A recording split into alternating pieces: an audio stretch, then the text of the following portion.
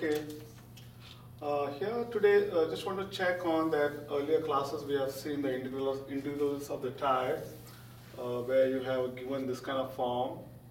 Then these are the formulas that we have seen where you don't need to make any substitution but directly can apply these formulas.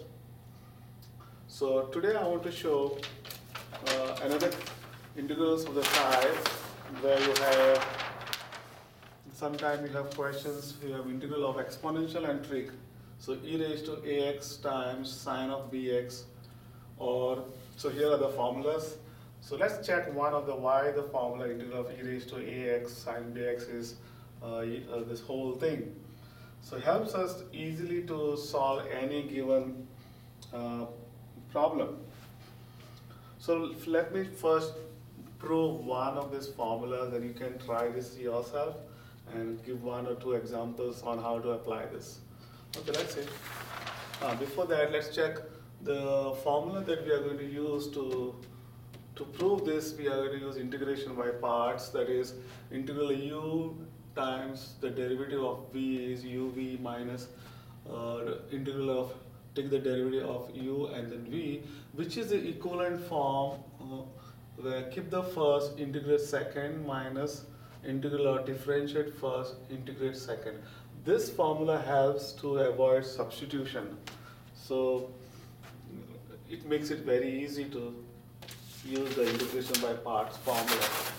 Okay, let's see how do we do this. Okay, let me start with the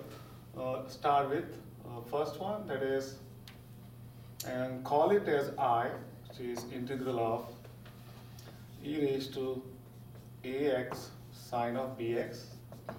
Okay, so this is given to you. Now the order is very important.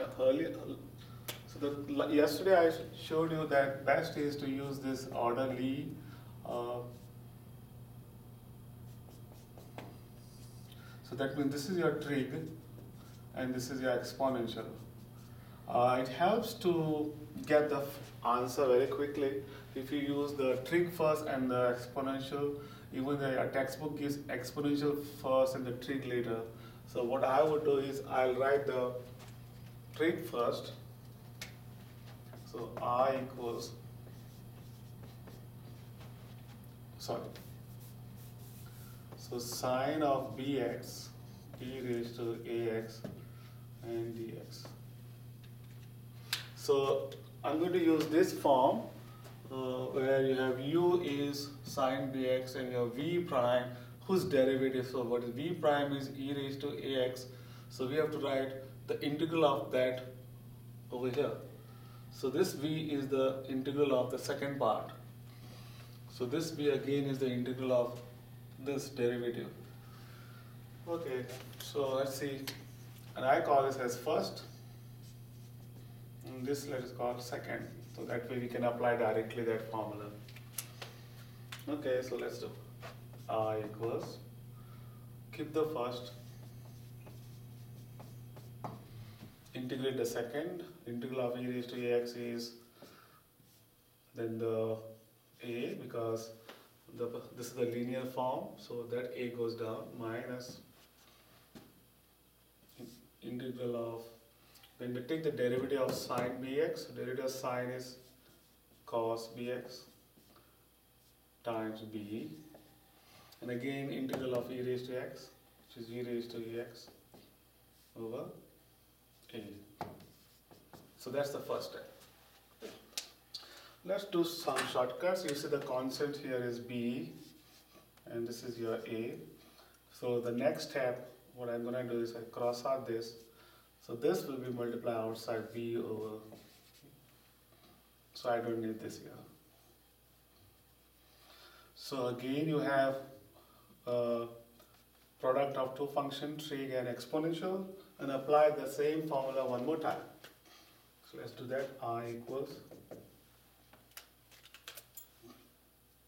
sine of bx e raised to ax, and I'll write directly over a, minus b over a. Now because this will have two terms, let me put a box like this, and This is your first.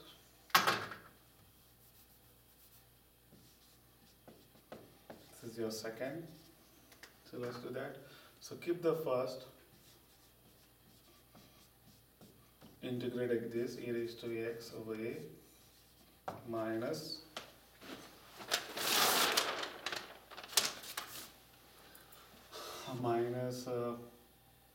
integral of differential cos, so the derivative of cos is minus sine bx times the derivative of this parenthesis which is b, and then the integral of this second one which is e raised to x divided by a dx.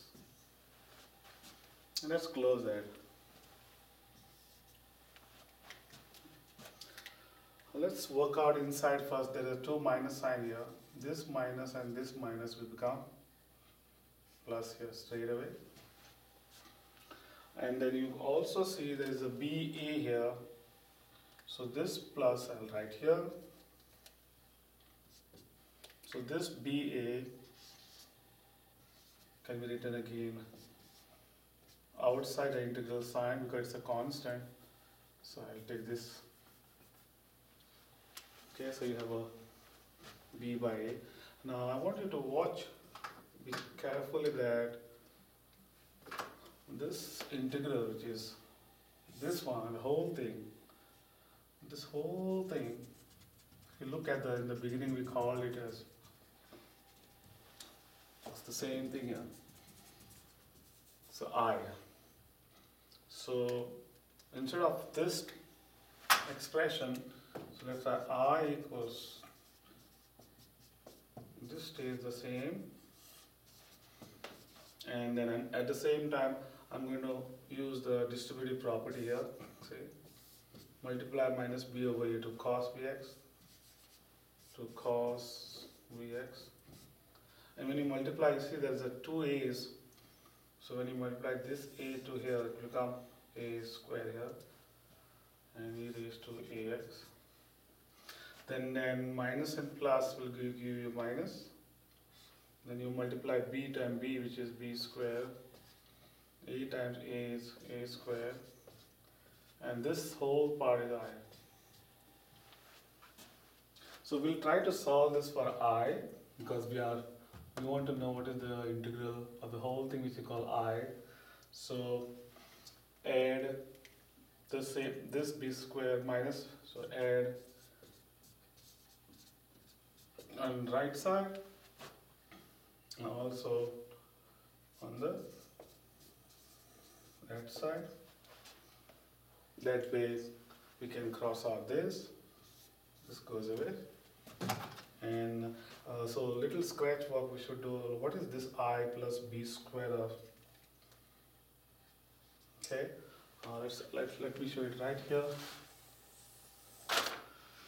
So what is I plus b square over a square times I?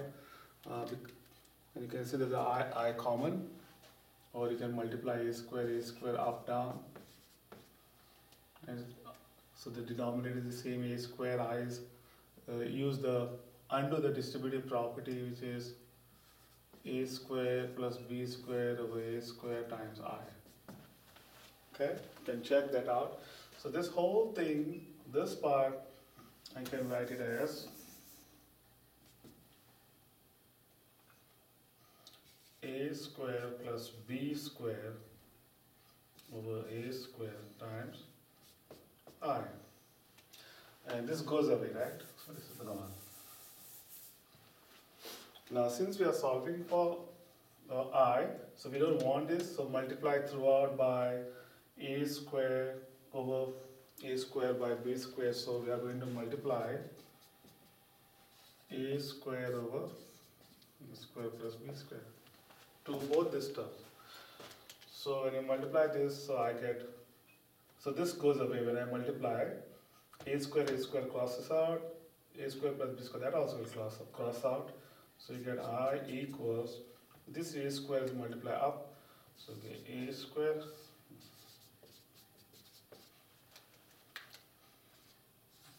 the same thing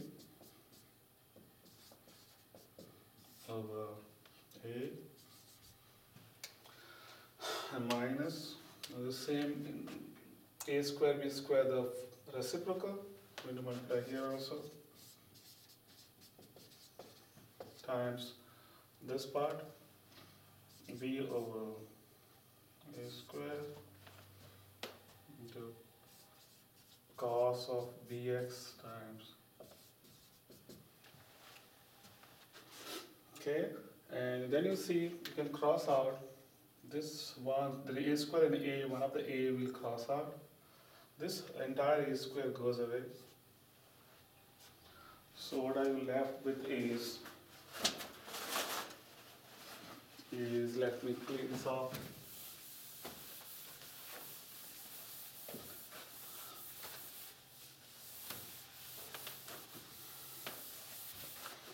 So you get I equals, so this multiplies here, there's a 1 here, this stays up, sine of bx e raised to ax over, there's 1 a still stays, right? So this a will stay here, and then a square over b square. A. And then what is the next one is minus b over a square plus b square cos bx e raised to ax. And you can see there are terms which are common. Look out for this. It's the same, and also so this we can pull it out under the distributive property. So you get I equals e raised to ax divided by a square plus b square. Let me show you with the purple color because I use this purple, so it is e raised to ax upon, and then this is a sine bx minus b cos bx. That's it. So what is this? Is I is nothing but integral of e raised to ax sine bx. Then the question is, this is helpful to us, and if you're answering a AP testing questions, they ask question how to find integral of such example. I think we should be able to do it within within few seconds. So let's see how we can use these formulas. You can also try the second formula, but let's see how can we use this in getting quick answer. So just two examples to understand this. So here, let me pull this back here. So we're going to use one of this, first one, and then second one. Let's see how to remember this. So this stays the same thing, and this constants, which are coefficients of x here, the power and the angle, the AB becomes square at them. The second part is the angle BX stays BX, BX, BX. So what changes is if in the beginning you use this A times this, and then minus, and we know integral of sine is negative, so that's why you can think of minus. So A times sine bx, and then put minus, and then use the second coefficient of x as here, b times cos bx. So that's just changing from sine to cos. This goes from cos to sine. How do you remember this positive is, integral of cos is positive. So that way you can think that the pattern stays the same. Okay, let's take few examples. First,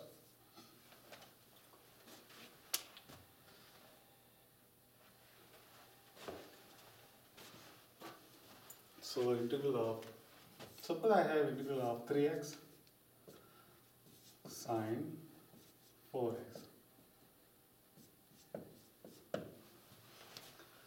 Now you see the textbook makes it, use substitution, take a u as sine of this, and then this and this with v, dv and then find v. There's a lot of things you can avoid, and you can just remember the shortcut is this is your a,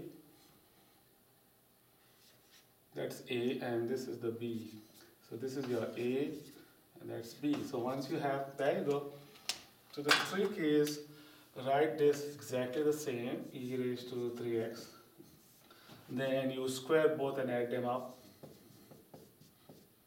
in the bracket. Then use this 3 times, the whole thing stays the same. And you know integral of sine is minus, so I put minus.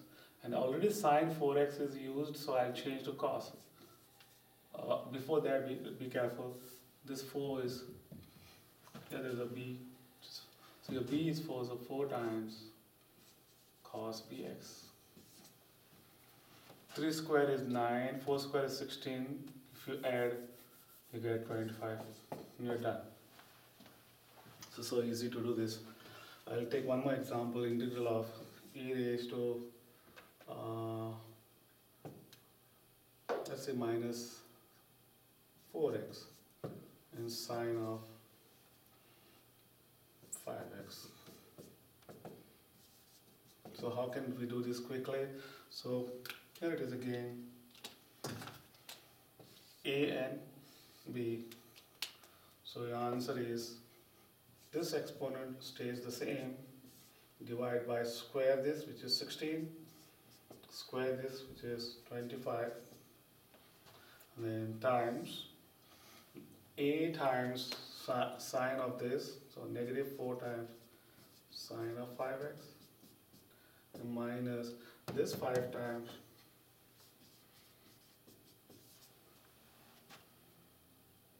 and 16 plus 25 is 41, depending on situation.